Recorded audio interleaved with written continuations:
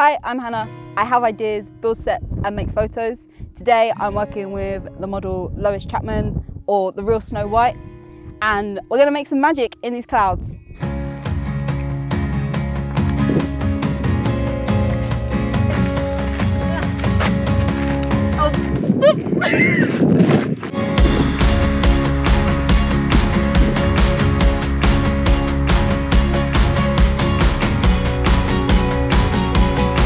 This is a flash, so we're going to counterbalance the sun.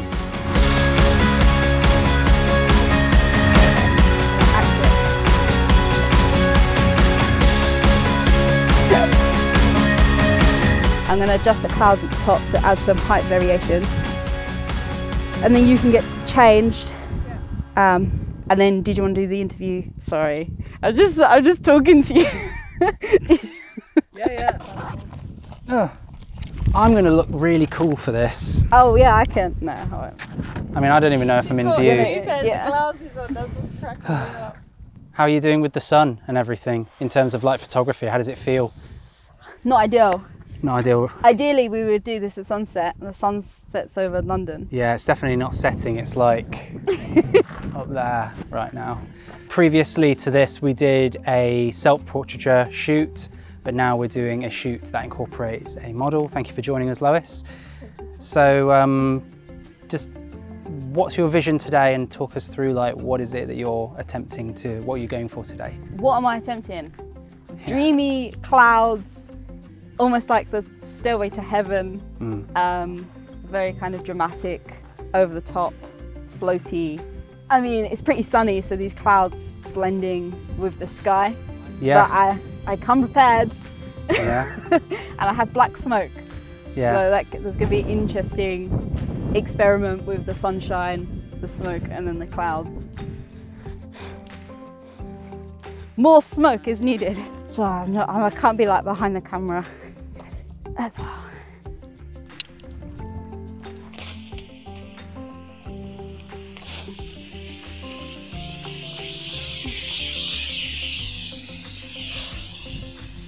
Oh, so much wind.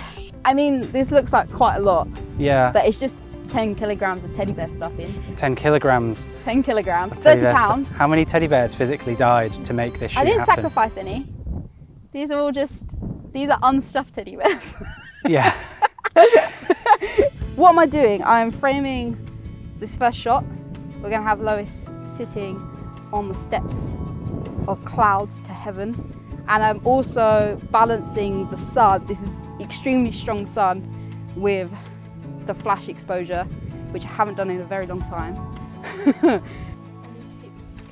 Yeah. Your white carpet waits. I can't get this down. Come this way, yeah. What are the differences, pros and cons wise, for using a model as opposed to the self-portraiture that we did in our last video? Control is the pros are control. You have someone else to be able to fulfill a role, so you're able to focus on the technical of photography.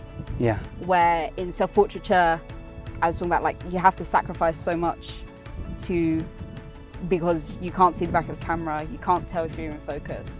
Where this, you have way more control.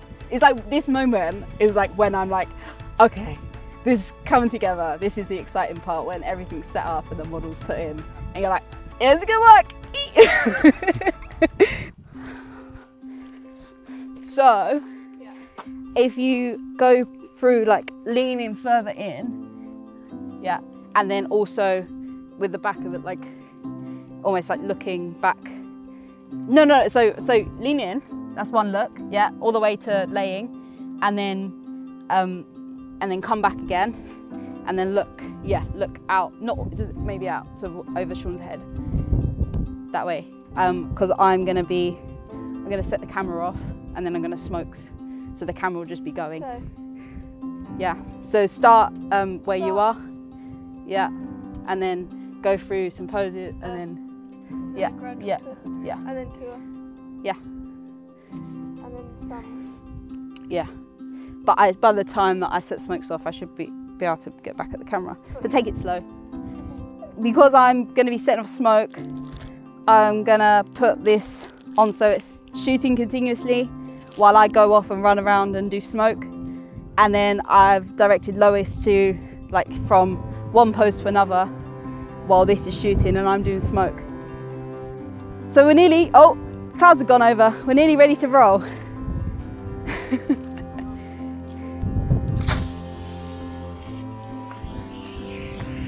So if you start posing,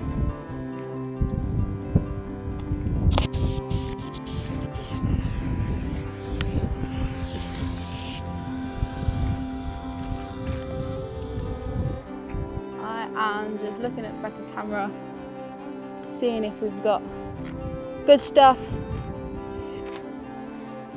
You just check.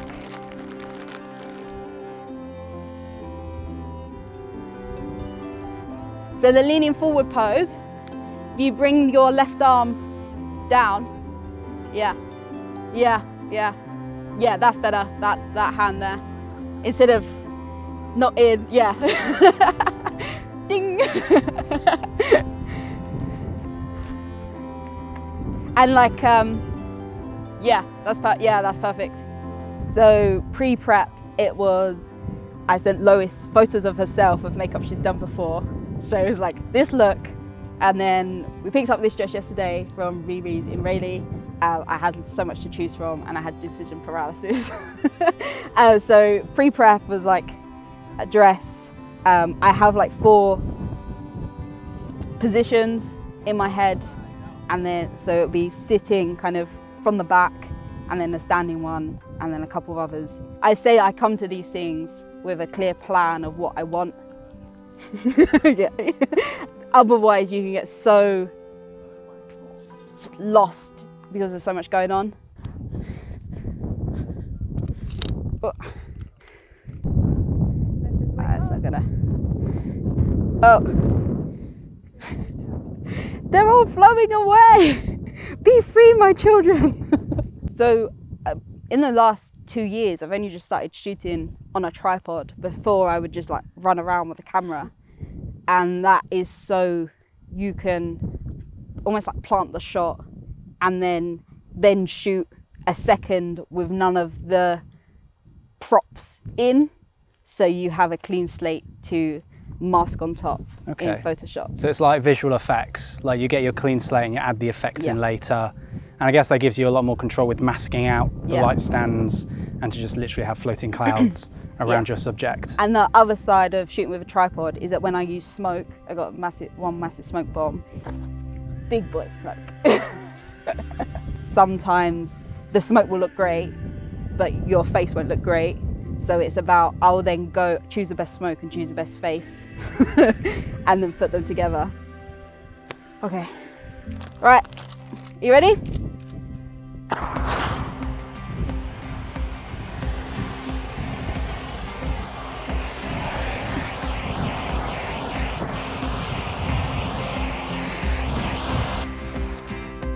Just keep posing. It's a big boy.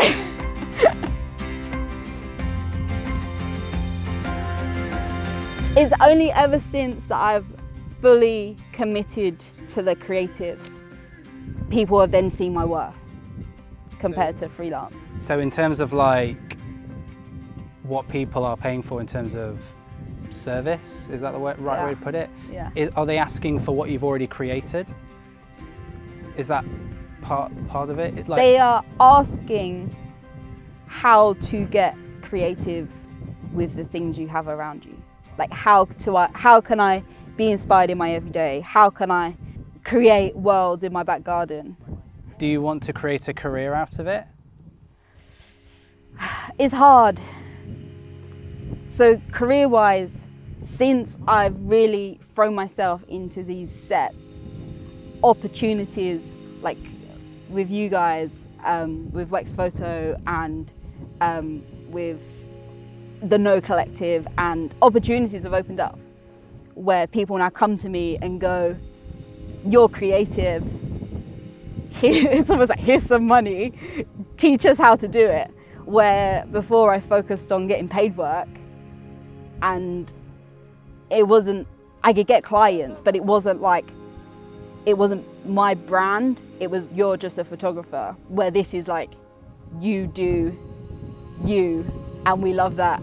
So last weekend I just set up some clouds in a shopping mall for the Festival of Ideas. And so like doing this has opened up other doorways, but it's because I do it for the love of it. That's it. Time to pack up. I'm just laying in my clouds. This is the dream life for me. This is everything I could imagine, and I'm happy here. I've seen multiple photos now where you've used this wool. So, you know, you say you got like 10 kilograms of wool. How much? It's like £30. Well, there you go. £30 is creating clouds in the sky that you'd think you'd have to bespoke pay for and get crafted for you, but you literally made them yourself. Yeah. And being frugal with the light stands as well, and then just knowing you're going to paint them out later, it's like removing those barriers. Yeah. Because you're planning for it. The innovation and not being so stuck in the failures is what I get asked to talk about. It's this wonder for the world, how I see it and how excited I get about it. And then I want to like be able, other people to be able to get that same feeling. Thank you for putting this on today, Hannah. Loving your work, hope to see a lot more. Oh, thank you. Thanks for having me, and I hope you enjoy my chaoticness. That's a wrap.